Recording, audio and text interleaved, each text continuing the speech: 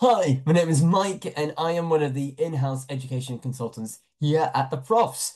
I specifically, subject-wise, come from a background of doing mathematics and physics-related degrees. In fact, I've got four of them under my belt, which means that I have quite a lot of experience personally, in terms of knowing sort of structurally how universities sort of operate when it comes to giving a physics degree.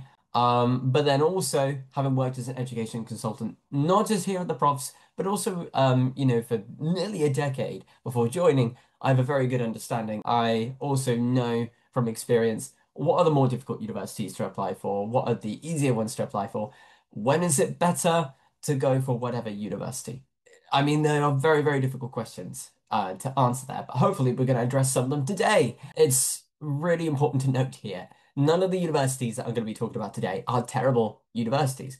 It just ends up being that physics is one of the most competitive subjects that you can apply for going to university and perhaps the most popular. So I am going to be a little bit harsh. There may be some things you agree with, there may be some things you disagree with. We'd love to hear about your thoughts in the comment section. For those perhaps that are more experienced, maybe they can give some insider information beyond this video as to what a real selling point of their university is. But without further ado, let's get on to ranking some universities. As you can see here, we've got our select list of universities that we are considering for physics degrees, and we have our ranking system. So, like with the maths video, if you haven't seen that, make sure that you watch that following the link on screen right here, or you can find it in the description below. So, starting with the S tier, we had to put Oxford and Cambridge in there, and once again, we like maybe with some of the other videos that we have on our channel, you might see me add maybe one or two extra universities to our S tier. So I'm going to add my S tier universities on now, and then I'm going to explain my thoughts on them in just a few seconds. Okay, I'm being honest. Obviously, I'm being very, very strict with my thoughts on this. But the three universities that I put, being S tier, have got something in common. They all require a very, very heavy sort of academic procedure. They all require very high grade requirements. Two of them require admissions tests. You've got Oxford, for instance, with the physics aptitude test. And you've got Cambridge with the NSAA or the Natural Sciences admissions test. They don't have exclusively a physics degree, they have a National Sciences degree, and then you have to choose physics within that. Imperial don't have an admissions test, funnily enough, but they can interview some of their applicants, especially if you are an aspiring international student, just to check whether you are on par with the status of the degree. But you want to be aiming for top grades, at least an A star and two A's, possibly even higher than that, just because these are very well sought after places to study the subject. Let's move on to our A's then.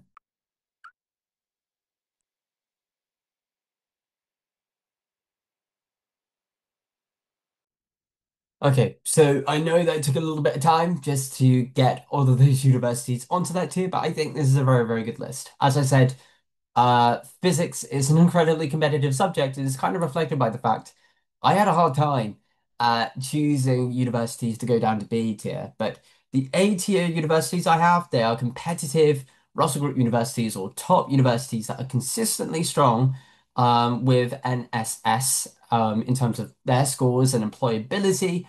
And their offers typically range between like an A star and two A's to AAA. Now, as a little bit of a disclaimer, as I'm giving these offers, they can vary on the student, and that is going to be every time I give an offer. So bear that in mind. But big thing with this one, these are universities that actually see value in you taking the admissions test, but they're not compulsory. They're not compulsory to take per se. They only really benefit your application overall. So you could take admission tests quite a few times. For instance, you could maybe take an admission test in October. Let's say you don't do too well, you might be able to retake it in January, uh, for instance. So there is a bit more flexibility there. They don't often come with necessarily interviews at all, and they're still very, very good for employability and general student satisfaction. overall. Um, I'm also very, very biased of the University of Warwick, of course, because of the fact that I got to study a few electives when I was there. I remember doing a module on the standard model, and I have to say the standard of teaching of physics there was incredibly high, particularly good for experimental opportunities. Manchester is another university that is really, really good. It builds off, and you'll find that actually with a lot of these top universities, it's very interesting to find out what famous physicists, there we go, or famous scientists have attended these universities and have made a name for it. So you'll find actually the experimental physics opportunities at these places are incredibly huge.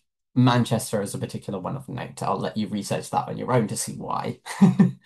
But let's go to tier B, see what I'm going to be putting down there.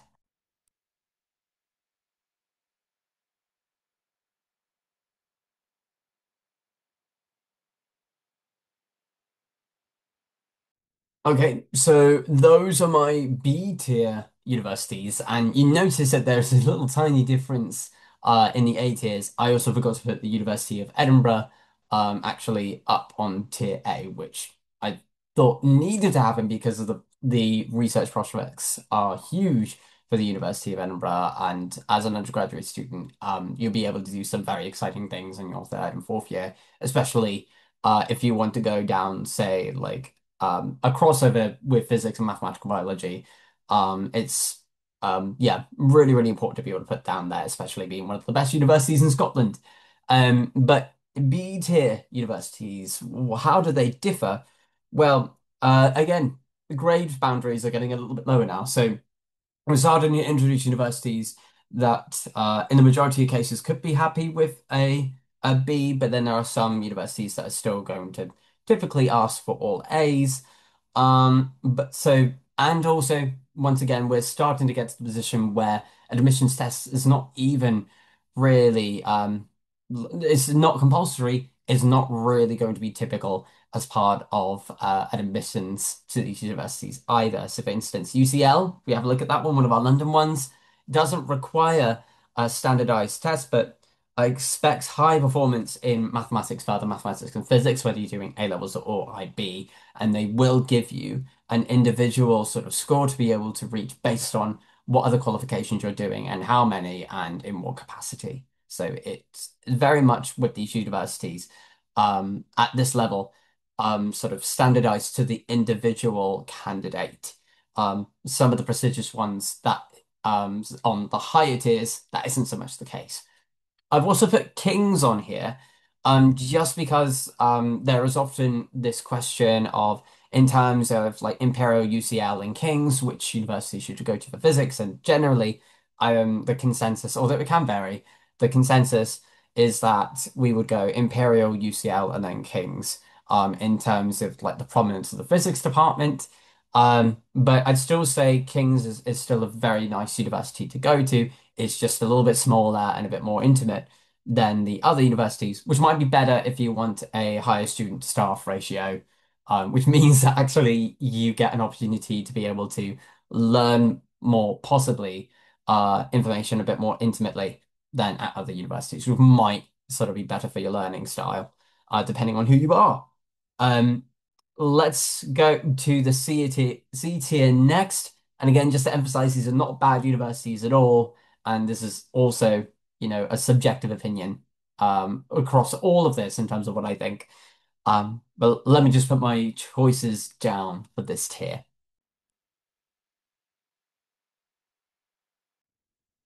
Okay, so we now have our CTIS or C tier universities. Universities this sort of at this level, again requiring sort of less rigorous grade requirements. It typically ends up being now that for physics applications, even though they're still asking for maths and physics to have been studied, they might go more of a UCAS point system instead. So rather than having so many A levels, you may have some universities that are going to be like, we need so many UCAS points, which is awarded differently depending on whether you're doing an A level, the IB, or whether you're doing like an extended project, for instance, it's important to sort of double check online how much each thing is worth in this regard.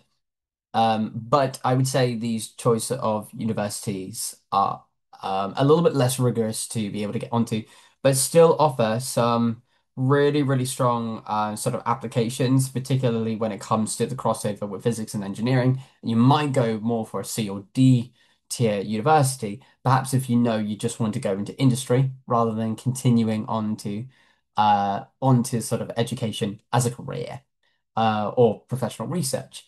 Not to say you can't do that, the route is just a little bit more difficult than if you were to perhaps go to a top tier university and then sort of transition from there. That only leaves, unfortunately, two universities on D tier. And this isn't me saying I don't like Royal Holloway or I don't like Strathclyde, but I'd say, personally speaking, these are fairly low down just because I would say they're having to distinguish between Swansea University and the University of Strathclyde, which I think is really, really similar, to be honest. I feel like I needed to sort of pick between those two and make a decision. And unfortunately, that ended up going down. And with Royal Holloway, I mean, it still has some very strong areas. So it's really good with low temperature physics, but it's a little bit niche. It's not typically a first choice for top physics applicants, just naturally. So that's why I would have it in the at least that one in the D tier. But is with some of the universities, C tier and D tier, they almost become a little bit difficult to choose between. And also, generally speaking, every single year you are going to get some changes or switchovers with sort of universities, and in terms of where you might place them basically in terms of rankings. A uni that isn't perhaps doing too well at the moment might be incredibly, sort of respectful for studying physics in 5 years or 10 years' time. You never know. So, but saying that again, like all of these universities, I'd say, are good places to study physics. It's just if you're going with one of the lower tier ones, you might be more industry focused. If you're going for the top tier ones, you might be more education focused. But generally speaking, if you're applying for university anyway, and you are actually filling out your UCAS application, you have a maximum of five unis to choose from. Don't be too greedy and choose, too much in S tier. Knowing as well, you can't choose Oxford and Cambridge at the same time is going to help with that. Make sure that you choose one of the universities lower down on this list to act as a backup so that you know you're going to be, safe in studying physics at uni. And of course, the lower down sort of the uni is, the more likely they're going to be offering clearing options too, if you don't quite get the grades that you need to be able to get into the course even advertised. So it's hopefully allows you to be able to sort of see visually like sort of the flexibility of the options that you have on offer if you're going that route. So those are my rankings for sort of physics degrees. If your university isn't on there, or I've put your university really, really low down, my apologies. But I would love to hear sort of, your experiences at these universities if you're already studying there. What do you think? Is it a fair comparison to make? For those that are applying to university, are there any universities that you are particularly drawn to? Which one takes your fancy, other than Oxford and Cambridge? Are there any A or B tiers that you would be comfortable in having as a backup that might not even be on this list? How would you rank your own universities? It would be really, really interesting to hear in the comment section. So please engage. We'd love to hear sort of the opinions on people that watch our stuff. And we like to help in whatever way we can. But if you want some more direct help, you can find our details on screen right now or in the description below under this video. And you can get in touch with one of our many, many tutors that have gone through the same process of applying for uni for physics. I've already completed the degree at, or a physics degree at lots of prestigious universities, and know what they're doing and know what they're talking about when they say universities are looking for A, B, and C. Even if you're very, very confident with applying for university, your chances of getting the place that you want, statistically are going to be very much maximized if you work with a tutor. So now is a really, really good time to sort of get involved in that just before the beginning of the next academic year. So if you are interested in sort of, having our help, even if it's to learn a little bit more about physics, then please don't hesitate to get in touch and we will help in whatever way we can. But until we hear from you, I want to wish you best of luck in your application and we hope to hear from you soon. Take care.